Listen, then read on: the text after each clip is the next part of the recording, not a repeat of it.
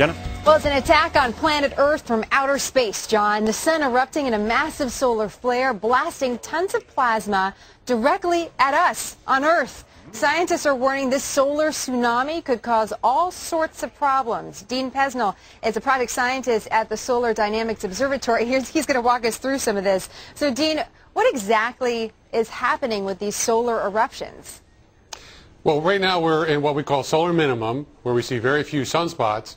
But at the same time, we're seeing a lot of little flares and some really pretty prominence eruptions, or where these dark regions of the sun just seem to erupt off the surface of the sun.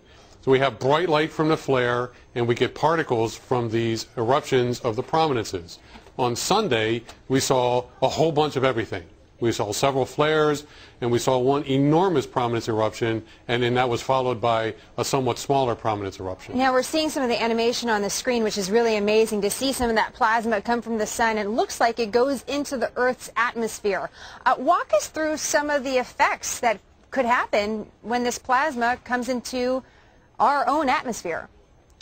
Well, the plasma leaves the sun. And it takes a couple of days to get here for a normal, what we call a coronal mass ejection, which is what happens when it leaves the sun.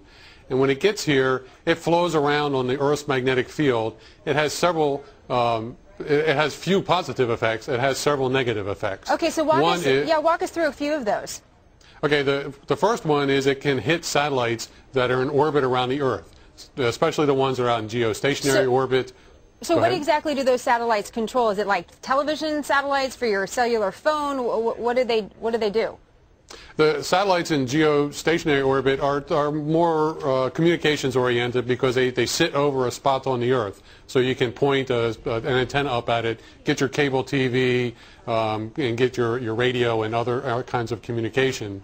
And when the plasma hits those, it can cause them to lose their ability to navigate. It can cause them to lose parts on the spacecraft.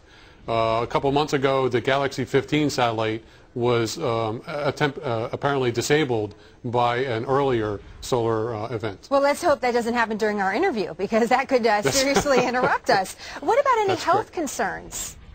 The astronauts in orbit can be affected by the radiation. That's monitored by NASA, and we have a group in Houston that keeps track of what's going on with the astronauts.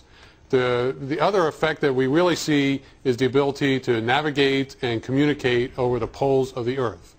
We've recently started flying a lot of airplane flights over the poles. Instead of flying them through Alaska, we actually fly over the North Pole. It's a very nice flight, and it takes less time because you don't fly against the jet stream. If one of these solar storms is severe enough, it can prevent people from flying over the poles because it causes communication outages, and therefore they have to fly where they can still maintain ground contact. Sure, we also don't want that. Real quick here, global warming. I mean, is this direct global warming when you get plasma from the sun bursting into our Earth's atmosphere?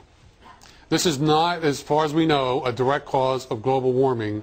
We do see these effects come and go with the solar cycle. We're currently starting up towards solar maximum, so we'll see more and more of these storms as we move towards solar maximum. It's in about 2014, and then they'll taper off again. So if there is an effect, it comes and goes with the solar cycle. All right, Dean, thank you so much for joining us today. We really appreciate your information on that, something we probably didn't think a lot about. Dean Pesnell again.